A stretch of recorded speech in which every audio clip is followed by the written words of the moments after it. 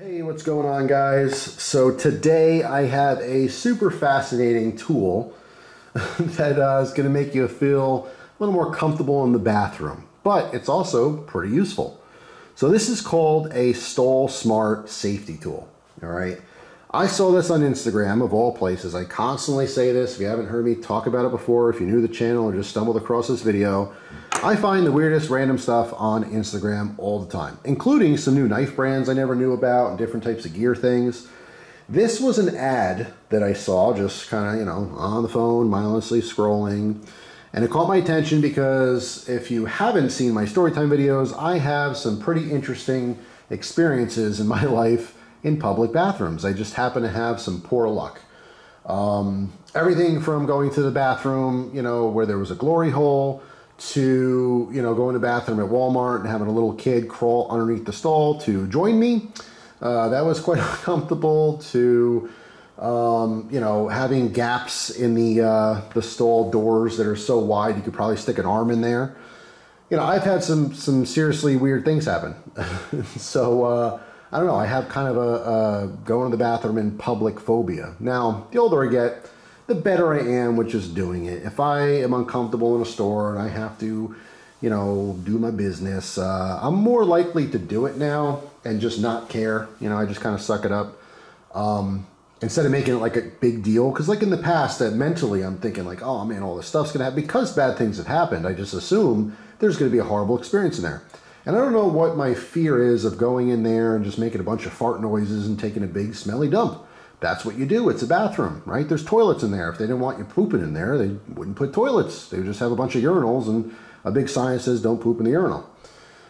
So yeah, I mean, some people are totally comfortable. They know that's the purpose of it. It's not like you are, let's say at a Home Depot and you happen to walk into the break room and start crapping on their lunch table. That would be a little bit different. They're bathrooms. You're supposed to do that in there. But for some reason, ever since I was a little kid, I just didn't like the idea, So I remember many, many times sitting on the toilet in public, bad stomach ache, whatever the case was, I had to go to the bathroom, number 2, and like trying to like squeak out, what has to come out without making too much noise. And it makes it worse too, by the way. If you're trying to like crap quietly, that's when you get all the farty noises and, and then it like startles you. So what happens? You end up pushing more pressure and it makes a bigger, louder fart noise. And you guys know what I'm talking about. I think we've all gone to the bathroom. Did you ever read that book, Everyone Poops? It's true. Everyone does. If you're watching this video, you've done it. You might even be doing it right now, thanks to cell phones, right? That's how we're getting all of our entertainment while we're taking a dump. That's a whole separate issue, because I used to take about 5 minutes in the bathroom, and now I could find myself in there for an hour, which is ridiculous. So I'm trying in the new year, when the New Year's comes, they have diet, New Year's resolutions, and I'm going to stop drinking, I'm going to stop cheating on my husband, all those nice things. My resolution will be to not bring my phone into the bathroom anymore. But anyway, this has nothing to do with this, so let's get to this. So I'm scrolling on Instagram and I see this tool for the bathroom, and that was like super intriguing to me. I'm like, what is this thing? I saw it, I read about it, I loved it. I got one of each color. These two are going to specific people for Christmas gifts. All right, I left these in the package, but I didn't want to show you that.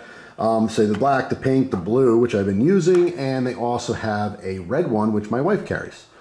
And these are super useful. I actually really like these a lot. So let me get this out of the way. And the first thing though, like my very first critique on this is that when you are just carrying it loose, how you're like intended to, there's actually a key ring on it. I took my key ring off. I'll talk about that in a second. But the piece just moves around. So if you notice, I have a rubber band on these, okay? So that's just my own little modification, I guess you'd call it. And that is just to keep this thing from spinning when it's like in your pocket or on your keys. Now, I would not put this on my keys specifically, and it's just because, number one, my keys are super bulky, but also I don't want this kind of banging around. So let me get over the actual usage. What is this thing for? There's 6 different usages, they say. The main thing here is this locks the door so it cannot be opened. And the whole purpose behind this, really, the main focus on this is you go to the bathroom and the stall in the bathroom is broken for some reason. The handle is broken off, or in my case, recently I went to the bathroom. I posted this on Instagram. If you want to see this in use, you can check me out on Instagram. It's CUTLERYLOVER Jeff. I posted a video. It might have even been 2 videos and some pictures. But I went to the bathroom in public, and the gap on the door was so big that when I locked it, the lock didn't actually make contact with the hole. You know, it's the bar that slides across, and then it locks it, so you can't open the door. Well, this, again, the gap was so far, and it's because the wall of the store got shifted. So the stall next to it, I noticed, was actually too close. The door wouldn't even shut. So anyway, say you go to lock, you know, you go in, sit down, you shut the door, whatever, and you lock it, but the bar would go here. It didn't make any contact, so the door would just simply open. So what you do is you spin this guy here and open this channel up. You slide this down the channel for the door where the door gap is, and then you tighten it. You know, once it's onto the metal there, you know, tighten it hand tight. And on the other side, they cleverly have the word in use so that if you're approaching this stall that you're in, it says in use. So if no one has to know what this is, but it clearly shows that someone's in here using it. But for whatever random reason, if they try to open the door, this actually keeps it from opening. It works very, very well. This is just aluminum, so this is getting a little marred up and scratched up, like the blue anodizing on it is definitely coming off with usage. I don't really care. Doesn't matter what it looks like to me as long as it's actually functional. So the main thing is a stall door lock, right? But besides that, cleverly, you can use this in other ways. If you put this on top of the door, so let's say my hand is like the store doll, right? Or door, excuse me. So originally you're just locking it on the side, but if you actually clamp this on the top, then it becomes a little hook. So you can, you know, they call it a coat hanger. You could, if you're a woman or carry a purse for some reason, even though you're a dude, maybe a man bag or something, you can hang that on there. You can hang your hat on there, whatever. If you got an EDC pouch or something you carry with a strap, it just makes it kind of nice. So when you're sitting on the john there, you don't have to put stuff on the floor. So it's a door lock. It is a coat hanger. All right, so I zoomed in here so you can see some of these other features. If you look at the second piece here that actually, you know, revolves around this rod, this is also a bottle opener because who, you know, doesn't want to have a cold one in the john, right?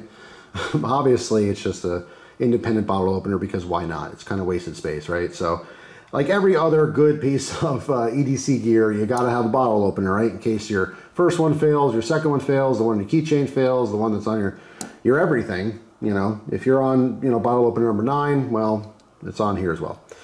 So besides that, there's also a glass breaker. So there's a little carbide tip that's pushed into the end of this so you can break glass, which is always just a, you know, a bonus type deal. If this happens to be in your pocket all the time, you incorporate it into your EDC, you get into a sticky situation, you have to break glass, you can certainly do that with this. And the last thing, of course, is a self-defense tool. Let me back this out a little bit. This I was actually surprised by because I think it works really, really well. I was punching through cardboard with this. I was trying some harder surfaces. Just like any kind of impact weapon, if you hit something hard, it hurts a little bit, but I thought that this would be uncomfortable because the aluminum pieces here have kind of sharp edges. You know, like they're not going to cut you or anything, but, you know, using this as a, you know, self-defense weapon, I thought, yeah, surely I'm going to hit something that's going to hurt, and it didn't. It's actually really comfortable. All right, so you'd want to get this piece locked down as much as possible. When this is all the way down the threads, mine happens to not line up, so I back it up a little bit here. But if you do put this between your fingers and use this just like a knuckle duster or something, this is very, very effective. Okay, not only is this point long, but with the glass breaker on the front, you could probably easily, you know, break bone, fracture bone. You could do some serious, serious damage. Now, of course, you would only do this if you have a life-threatening situation. Let me just make that clear. There's a little disclaimer there. You don't want to just randomly start hitting people with this, but someone is a threat to your life, all right, and you can't carry a more effective, you know, weapon to protect yourself. Something as simple as this, you know, toilet lock, essentially, this can actually be very functional. Now, this is the reason that I took the key ring off. The key ring goes into the hole on top there. It does come with a nice split ring. All right, you can see it's a little cut into the rod there.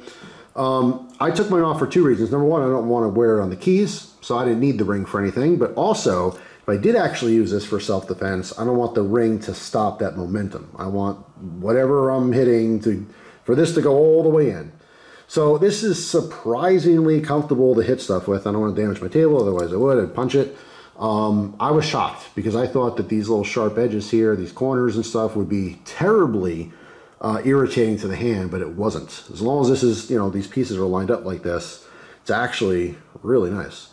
So yeah, that was surprising to me. It's a simple concept here. Obviously there's threading all the way out, so you could take this piece off if you wanted to. I don't know why you would, but you just spin that off there and it just becomes two pieces. Obviously you can get that much width. You know, some strange random stall that has a massive, you know, 2-inch door. You can certainly use that as well. So it's just two pieces of aluminum, really simple there. Now the last function that's advertised is a purse hanger at the edge of a table. So if you're out, let's say having dinner, you're at a restaurant or something, you can use this, right? Open up the gap here, give that a little spin, and you can put this, clamp it to the table here. So once this is clamped to the edge of a table, now you have this rod where, again, what the advertising is really for is women. So, hey, you have your purse, instead of hanging on the back of your chair, let's say you're in a booth or something, it's an awkward position. You don't want to put it on the floor, obviously. You don't want to keep it on your person. So many women, you know, carry like crossbody and stuff. That might be a little uncomfortable if you're sitting eating dinner, or maybe you're used to it, who knows. But the obvious, advertising point is to hang your purse on it. But it doesn't have to be just your purse. It could be anything you want to hang off, right? So let me show you at the edge of this table. Hang on, let me change the camera angle. All right, so here's the table. I happen to have about yay thick piece of wood here. Just open it up, put it on, and obviously when you tighten it down, we'll make sure it's nice and snug so it's not going to go anywhere. And this can hold a ton of weight. All right, so you're at a restaurant. This is the edge of your table. This happens to be round, which is nice because it's showing that it works fine on any edge. But as we know, most restaurants, the tables are either square or rectangular. But yeah, you can lock this onto the edge of the table to hang stuff off, you know. Maybe you're a single dad and you have a diaper bag with you.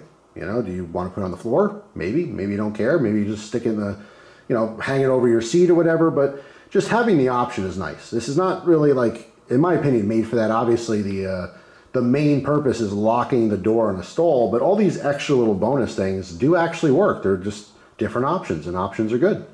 So yeah, that's pretty much it. So unlock it. In this case, it didn't damage the table at all, but not that you would probably care about a restaurant table, but if you're courteous, maybe you would. But yeah, that's pretty much it. So my only real critique on these, they sell these for $21.99. I obviously have no idea what the, you know, cost to make these. Obviously, someone has to have these machined out of aluminum and anodized, different colors and stuff. You know, it's just one of those things I can't really critique the price because there's nothing to compare it to. Would I like these to be $6.99? Sure, everyone would. You know, I'd also like a value meal at, you know, a fast food place to be $6.99. And that's just not a thing anymore. So I get it, you know, it's expensive. It's a very small company. So I can't say, I mean, it's not 50 bucks or something. I still think that's a reasonable price if you're looking for something like this. I've literally never seen anything even close to it. So besides price, my only real critique is just the kind of sharp corners here. So if you had this on, you know, your keys or something, just having this in the pocket, if this opened up, that would be probably uncomfortable. You know, pushing on your thigh or your leg, whatever. So again, all I did was take a rubber band, it could be any rubber band, right? And I just crisscrossed it here, and that's it. It just keeps the two pieces from moving too much. In fact, I think I even doubled it up so that it would be even tighter. And that's all. So there you go. So I know seeing it like this, someone's gonna say, well, why are you worried about this when this giant rod with the point can poke through and hit your leg? I'm sure it could. You know, if you're in a certain position in a certain pocket, maybe that would poke through and be uncomfortable. It has not been an issue. I carry this in the pant leg of my cargo pants. All right, I have my EDC organizer. I have this floating around next to it. It's turned and twisted and stuff, but I've never had it like poke me or hurt or damage my shorts or pants or anything like that. So I had no issues thus far. This would be, I think, even better for a woman in her purse, or if you happen to have an EDC bag, because it's kind of out of sight, out of mind. So I don't think this is something everyone needs in their life, or, you know, it's a must-have EDC item, but I think it's super cool. It's a very interesting concept, and it does work really well, and it actually, you know, performed the perfect job. The very first day I carried this, I went to a public bathroom, and I needed it. Without it, yeah, I could have went to the bathroom there and just, you know, held the door shut, I guess, with my arm or my hand, or if I heard someone coming, I could have put my foot up. You know, that's a little uncomfortable, I suppose. And I will say that no one in my entire life, no one's ever like tried to force their way into my stall. There's been times where people have tugged the door and I'm like, hey, someone's in here. You know, there's been times where actually I was going to the bathroom. I'll tell you a quick story. I was going number 2 at a, what was it? It was either a Goodwill or a Salvation Army. And you have to ask for the key to go to the bathroom. So I asked for the key. I went to the bathroom, and in this particular case, it was a very large bathroom. Let's say this is the toilet. The toilet was like in the corner of this large room, probably like a 10 by 10 room, and the door was over here. So it's not one of those, it was a single bathroom, so it's one sink, one toilet, that's it. And it's not one of the cases where you can like, hold the door shut.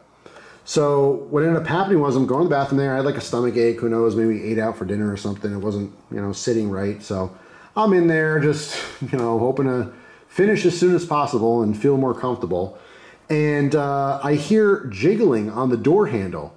And before I can say, hey, someone's in here, an old lady opens the door, sees me, pants down on the toilet, doing my business. She goes, oh, geez, I'm so sorry. And she's like having a conversation about how sorry she is. I'm like, can you shut the door, please? And I'm trying to like, cover the, the family jewels and all that stuff. So she's not getting that much of a view there. It was horrendous. It was a horrible experience. What ended up happening was, she said, because afterwards she apologized again when I was done and came out. She said that she tried to open the door, but it was locked. So she thought, at this particular location, people lock the door all the time in accident. So it was no big deal for her to grab the key and unlock. Even though I had one key with me, she unlocked it and came in thinking it was empty. She never knocked on the door. So that's what her big apology. I'm sorry, I didn't knock first. I'm like, oh, I'm sorry you had to see that, I guess, So we're even. So yeah, I've had, like I said, some very strange bathroom experiences. So I happen to just really like this tool. I think it's pretty neat. So let me know down in the comment section, have you had any weird bathroom situations, or are you just a normal human being and occasionally have to go in public, and you do, and there's just no issues at all?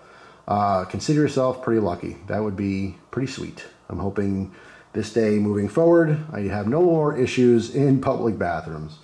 So we'll see. But anyway, that's all. Thanks for watching. Hope you guys have an awesome day, and scroll on Instagram. You never know what you're going to find. I do find the strangest things. And I've been posting on Facebook too about these weird Temu ads I'm getting all the time for just the dumbest, stupidest stuff. The products I see all the time on there, it's just, oh my God. One day I'm going to have to order from Temu. There's a bunch of random stuff I do want to try out, like, cheap gear related stuff, but we'll see. Anyway, that's it. Hope you guys have a good one, and I'll see you tomorrow with a brand new video. Take care.